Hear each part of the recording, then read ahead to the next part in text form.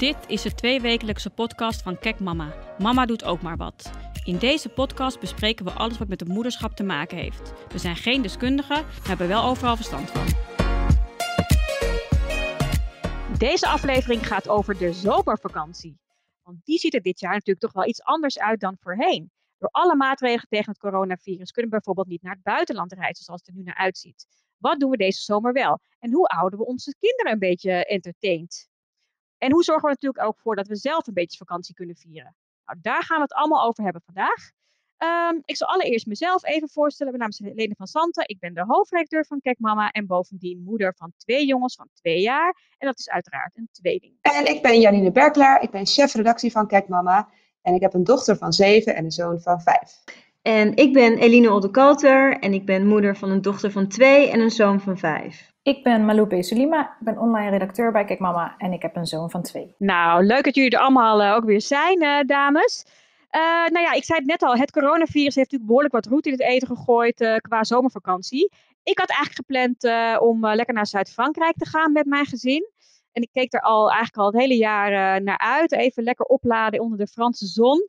Maar ja, waarschijnlijk gaat het niet door. Ik betwijfel of wij echt nog naar Frankrijk kunnen of überhaupt nog wel op vakantie gaan deze zomer.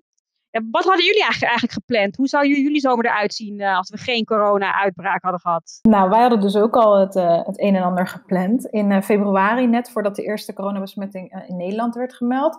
Toen hadden we onze reis naar Curaçao geboekt. En we zouden in mei vliegen. Mijn schoonmoeder die zei op het moment dat we boekten al van... joh, zijn jullie niet bang dat jullie straks niet kunnen vliegen in verband met corona? Maar eerlijk gezegd waren we daar toen nog niet echt mee bezig. Misschien achteraf naïef, maar... We hebben toen een maand aangekeken en toen de besmettingen, toen het allemaal wat serieuzer werd, ook hier in Nederland, toen zeiden we eigenlijk gelijk al van, joh, we gaan het cancelen. Echt, super zuur, want we hadden er echt zin in, maar we wisten ook wel dat de kans klein zou zijn dat alles in mei weer helemaal normaal zou worden. En daarbij, in deze situatie, zouden we ook niet het optimale uit onze vakantie halen, mochten we wel kunnen gaan. Jeetje. Wij waren gelukkig nog net voor corona op windsport geweest. Achteraf hadden we daar echt zo'n mazzel mee. En we zijn echt blij dat we dat nog hebben mee kunnen maken. En deze zomer staat nog steeds een vakantie in Kroatië gepland. 2 weken in een luxe staakerven aan een meer, mooie zwembaden. En we kunnen nog steeds gratis annuleren tot de dag voor vertrek op 1 augustus. Dus ergens heb ik nog de hoop dat we gewoon kunnen gaan. Maar misschien is dat wel een beetje ijdele hoop, I don't know. Ik zie het wel positief in. 1 augustus, dat duurt nog best wel lang. Dus en in worst case scenario, mocht je niet kunnen gaan, dan kun je misschien ergens altijd nog in Nederland vertoeven. Als niet alles dan al vol zit. Maar wij hebben echt, net als jij, ook het geluk gehad dat we nog op windsport konden. Gelukkig, dat was volgens mij eind februari. Gelukkig wel in Frankrijk. En wij zouden ook eigenlijk nog een weekend naar Ibiza gaan eind maart. Met Nick en de kindjes. Maar dit hebben we verplaatst naar de herfstvakantie. Dat is ook wel heel fijn. En het eerste weekend van juli zou ik naar Ibiza gaan met mijn zusjes. Even een zusjesweekend. Maar daar ben ik dus wel bang voor. Want dat is eigenlijk best wel snel. En half juli zou ik met mijn gezin naar Italië gaan. Naar het Como-meer. En Nick is echt in een volle overtuiging dat we gewoon kunnen gaan. En ik wilde eigenlijk liever al wat boeken in Nederland, zodat we toch iets hadden, maar hij niet. Dus het is of we gaan naar Italië of we gaan niet. Ga je dan helemaal niet op vakantie dan, deze zomer? Ja, dan gaan we denk ik wel in Nederland, mocht er nog iets beschikbaar zijn. Maar ik geloof ook dat iedereen nu massaal in Nederland gaat boeken. Of dat je gewoon de hoofdprijs betaalt. Dus ik denk dat we dan gewoon maar thuis blijven. Dat liep toch even anders. Ja, want hoe gaat de zomer er dan nu uitzien als we niet op vakantie gaan? Ja, ik hoop dus dat we gewoon straks horen dat de grenzen open gaan. En dat we misschien in aangepaste versie wel gewoon op vakantie kunnen. Het zal natuurlijk wel allemaal heel anders zijn. Zoals faciliteiten op de camping. Gaan de restaurants open? Hoe zit het met het zwembad? Maar het lijkt mij toch wel echt heel heerlijk om na al die maanden thuis zitten er echt even uit te kunnen. En wat jullie net ook al zeiden, mocht Kroatië dan niet doorgaan, dan ergens in eigen land. Aan de andere kant vind ik dat ook wel weer een goede manier om de Nederlandse economie te stimuleren. Dus wat dat betreft sta ik daar ook niet onwelwillend tegenover. Maar toch liefst dat Kroatië-verhaal, ja. Ja, dat snap ik helemaal. Maar in Nederland is dan nog wel heel fijn als het lekker weer is. Want dat heb ik ook. Ik vind het eigenlijk. Ik zou het niet eens heel erg vinden om thuis te blijven. Want normaal gesproken zo, en ik weet dat het echt mega luxe is. Maar als ik een paar dagen vrij ben, dan zit ik in het buitenland. En wij zijn echt nooit, maar dan ook nooit thuis als we vakantie hebben. En we hebben 4 jaar in de verbouwing gezeten. Dus ons huis is nu eindelijk af. Dus mocht Italië niet doorgaan en we blijven thuis, ja, dan is het echt prima. En daarnaast is het ook nog heel fijn dat we dicht bij het strand wonen. Dus als het weer mee zit in Nederland, dan hoor je me echt niet klagen. Dus het maakt voor jou eigenlijk helemaal niks uit, Eline. Je hebt gewoon een heel mooi verbouwd huis en een strand om de hoek. Dus het is voor jou gewoon altijd vakantie.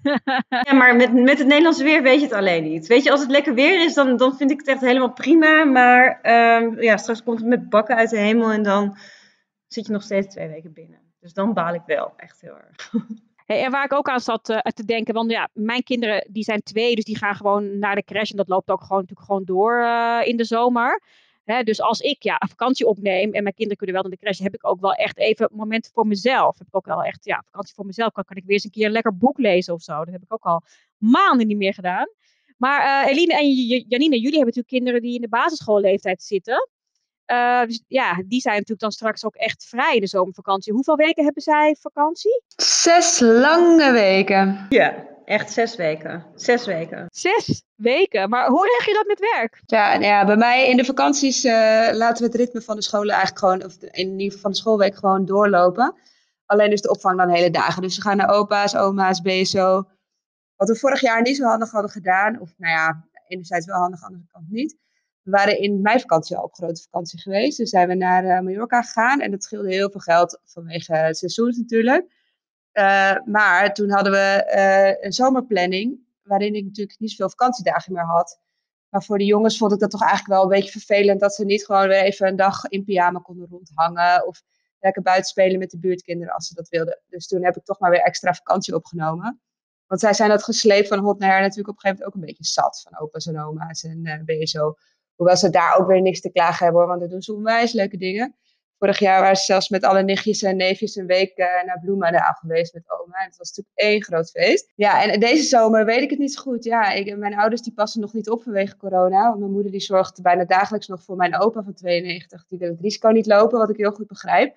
Dus ja, de puzzel hier wordt denk ik nog groter dan normaal gesproken. Ik ben er bang voor. Ja, we moeten ook allemaal gewoon denk ik even afwachten. Want je kunt ook eigenlijk helemaal niks echt gaan plannen. Want we hebben geen idee hoe het er dan uit gaat zien. En dan vooral in die hectische familieagenda's. Is dit echt heel erg wennen. Ja, want hoe regel jij het, Eline, met die 6 weken dat je kinderen vrij zijn straks? Nou, bij ons geldt eigenlijk hetzelfde als bij Janine. Want het blijft eigenlijk ook gewoon doorlopen volgens het normale schoolritme. Want Olivier die gaat naar de BSO dan de hele dag.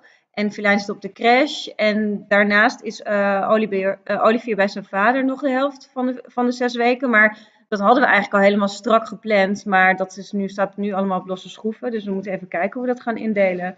Dus dat wordt denk ik van week tot week besloten. En ik denk dat ik tussendoor gewoon af en toe eens een dag vrij neem. Zodat we samen leuke dingen kunnen gaan doen. Je kids entertainen. We kunnen langzaamaan wel weer naar buiten, maar niet zoals we gewend waren. Hoe vermaken jullie je kinderen als ze vrij zijn? Ik hoef ze niet per se eigenlijk heel erg te vermaken. Ze kunnen zichzelf ook wel vermaken. Vooral met de televisie, dat wel. Maar, maar eigenlijk vind ik dit ook best wel fijn. Want normaal gesproken in het dagelijks leven moeten we echt heel veel. Er is altijd wel BSO of oppas of zwemles en andere afspraken. En nu is dat veel minder.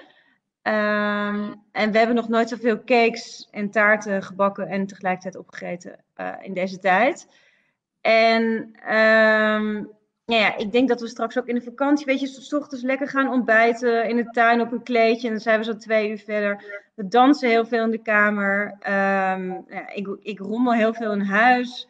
We gaan even fietsen, een ijsje halen, maken een strandwandeling. Echt eigenlijk hele simpele dingen. Ja, dat wat jij zegt over dat je nu niet zoveel in je agenda hebt staan, dat rustgevend is, vind ik echt zo herkenbaar. Heerlijk vind ik het. Dat is echt het grote voordeel van de afgelopen periode. echt even de haast uit je leven of zo. En wij thuis spelen eindeloos kwartet. Dat is echt weer een soort nieuw uitgevonden ding. En ook elke keer hetzelfde kwartet, maakt niet uit. Het wilde dierenkwartet. Oh ja.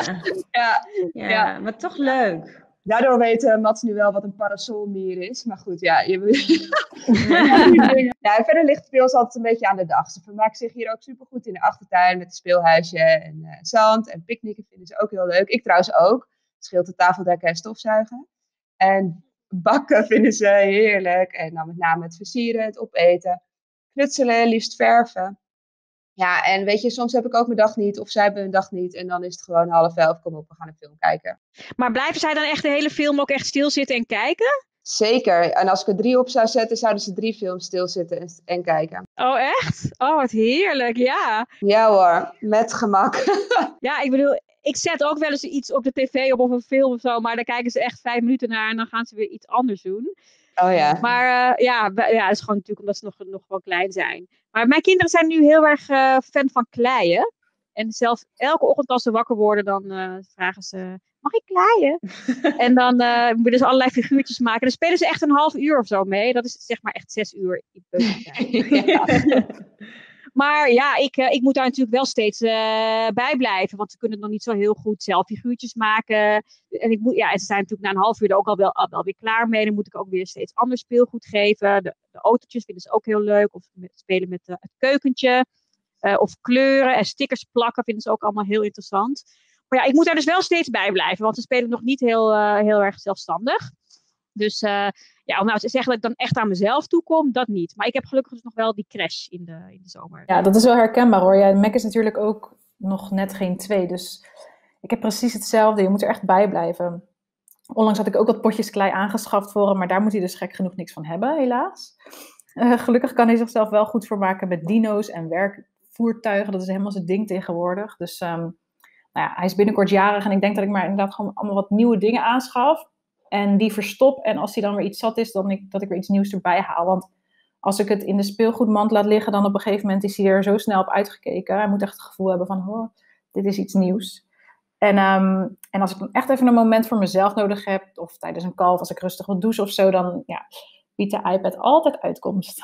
Ja, nou, ik zet die ook regelmatig in hoor. Dus af en toe dan is het gewoon echt inderdaad wat je zegt, echt een uitkomst. En dan zijn zij gewoon eventjes zoet. Hey, en doen jullie nog wel dingen buitenshuis, ondanks de 1,5 meter maatschappij? Ja, wij gaan sowieso elke dag even naar buiten. We noemen het ons campingrondje. Dat doen we elke avond met de vrienden. Dan gaat Elin op de space scooter of de step en Mats op zijn nieuwe fiets.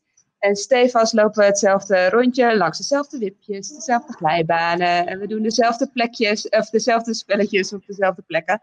En inmiddels zitten we al 8, 9 binnen en het verveelt, in deze corona, en het verveelt nog steeds niet. Vinden het nog steeds allemaal echt heel lekker om gewoon even naar buiten te gaan. En Erik en ik kunnen even bijkletsen. Die jongens kunnen even uitrazen. Dus dat is heel fijn. Leuk, wat een goed idee. Ja, het voelt ook echt als een campingrondje. We komen ook vaak langs dezelfde mensen. En dan hebben we... Dat is echt heel grappig. Zo leer je nog iemand kennen. Ja, je leert je buurt wel beter kennen. Sowieso heb ik heel veel contact met mijn buren de laatste tijd. Dat had ik echt eerder nooit. Fietsen trouwens ook wel veel. En we hebben in de buurt een crossbaantje. En dan vinden ze het heel leuk om heel hard te racen. En dan moeten we timen. En dan helpen ze dat ze elke keer weer een seconde sneller zijn. Dus dat is ook altijd wel een goed moment om eventjes de energie kwijt te raken. Maar mijn kinderen spelen overigens ook wel gewoon buiten met andere kinderen. Dat is wel een fijne afwisseling. Ja, dat is inderdaad wel fijn. Dat heb ik natuurlijk nog niet helemaal. Maar bij ons, zo'n 2 maanden geleden was voor Mac en mij en mijn vriend dan een wandeling langs de pier waar we wonen dan het uitje van de dag. En dan kwam er een boot langs en dan zwaaiden we en dan was hij helemaal blij. En soms dan nam ik wat krijtjes mee om dan weer 5 minuten te entertainen. En zodra hij moe was, dan gingen we naar binnen. Ja, nu merk ik wel dat we langzaam iets losser worden. Dan rijden we bijvoorbeeld naar een leuke speeltuin. Of we slaan een kleedje uit in het park. Waar hij dan fanatiek achter vogels aan kan rennen.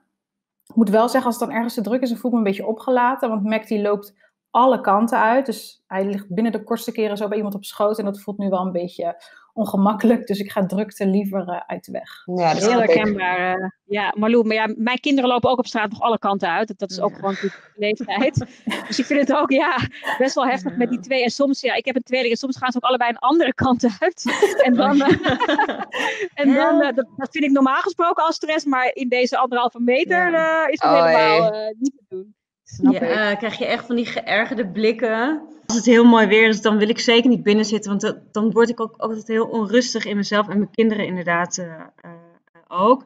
En eigenlijk had ik al, sinds ik hier woon, 4 jaar geleden, had ik al het idee om een sub te gaan kopen. Maar ik heb het nooit gedaan, want ik dacht ook, wanneer moet ik eigenlijk gaan suppen?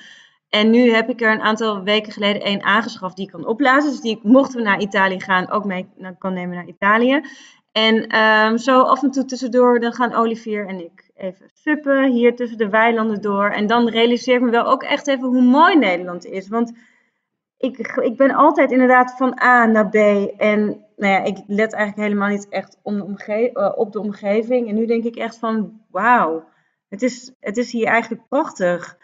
En dus dat suppen, dat doen we dan. En een beetje fietsen tussendoor. En elke dag wel even een rondje naar het postkantoor. Want ik ben de hele inhoud van mijn kast inmiddels ook aan het verkopen. Toen moeten we weer pakketjes afgeven. Ja, ik heb ook wel echt door het hele corona gebeuren dat ik eigenlijk realiseer hoe mooi Nederland eigenlijk is. En hoe mooi onze eigen omgeving. Ik woon in Amsterdam. En hoe mooi is deze stad? En waarom zou ik eigenlijk op reis moeten als ik hier kan zijn? Het is hier ook hartstikke mooi. En dan heb ik een mooi bruggetje. Want we hebben namelijk met Kek Mama hebben wij een heus zomernummer gemaakt. Een themanummer van ons magazine over de zomervakantie.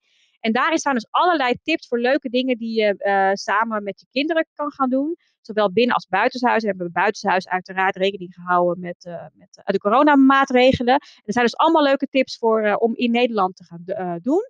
En die hebben we gemaakt in samenwerking met Kidsproof, die uitjes. Tips, want zij zijn de expert op het gebied van uit in Nederland. Dus die ligt nu in de winkel. Dus ga dat nummer zeker eventjes bekijken als je dat wil lezen. Uit logeren. Gaan jullie kinderen eigenlijk nog uitlogeren? Olivier die logeert sowieso om het weekend bij zijn vader. Maar ik weet niet of je dat echt logeren kunt noemen. En verder is er vorige week toevallig een vriendinnetje van mij een nachtje blijven slapen met haar kinderen. En dat was eigenlijk voor het eerst. Dus verder houden we de boot eigenlijk nog steeds wel af. En jullie? Nou, bij mij ook niet. Sinds corona eigenlijk helemaal niet. En voor corona deden we het eigenlijk met name als Erik en ik op pad gingen in het weekend of zo. Maar ja, we zitten nu altijd thuis in de weekenden en de avonden. Dus ja, die logeerpartijtjes worden ook niet echt gemist hoor, moet ik zeggen. Nee, mijn kinderen gaan ook helemaal niet meer uit logeren. Zij gingen voorheen wel eens bij mijn schoonmoeder slapen.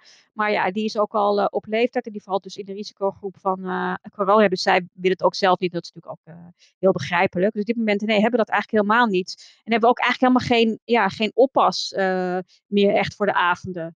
Dus dat betekent dat mijn vriend en ik ook niet echt avonden voor onszelf hebben. Nee, datzelfde gaat voor ons. Max sliep om de week bij mijn schoonouders op de donderdag. Maar dat doen we eigenlijk nu ook heel bewust niet meer. Zelf ook vakantie vieren. Ja, want hoe zorgen jullie dan voor tijd voor jezelf?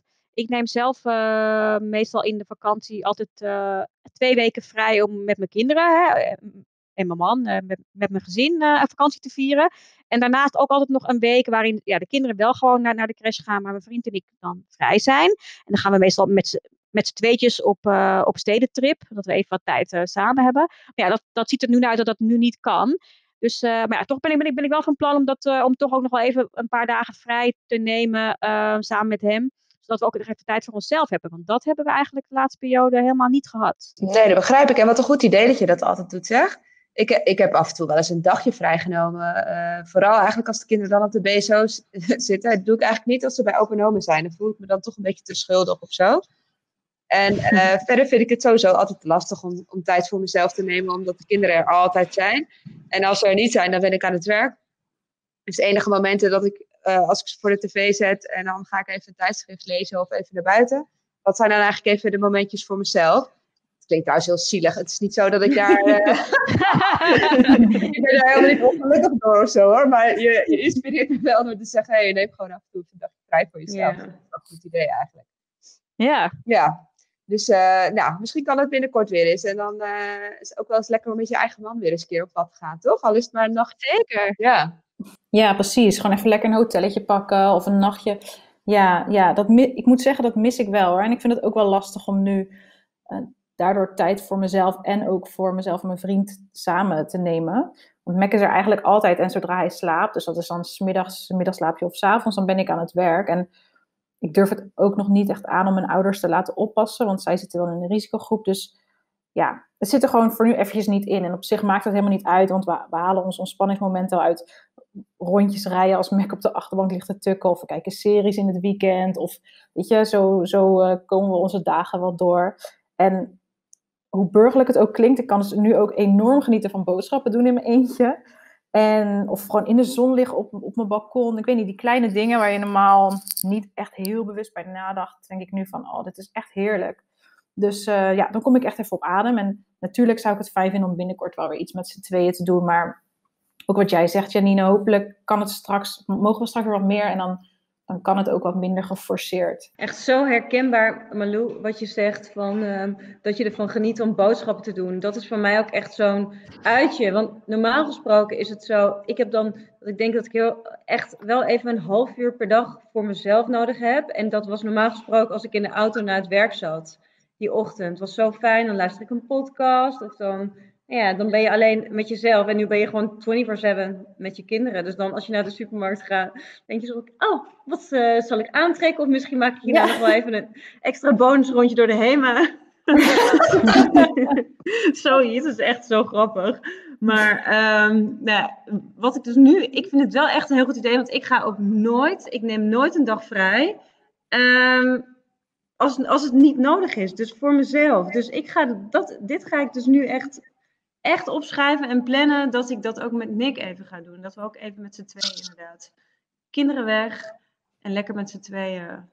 Ja, niet naar een feestje, want het kan dan niet, maar ergens een leuk hotelletje of zo. Ja, en er kunnen hopelijk binnenkort wel weer wat meer dingen. Wij gaan bijvoorbeeld ook wel eens een dagje naar een spa, weet je wel, of naar de sauna.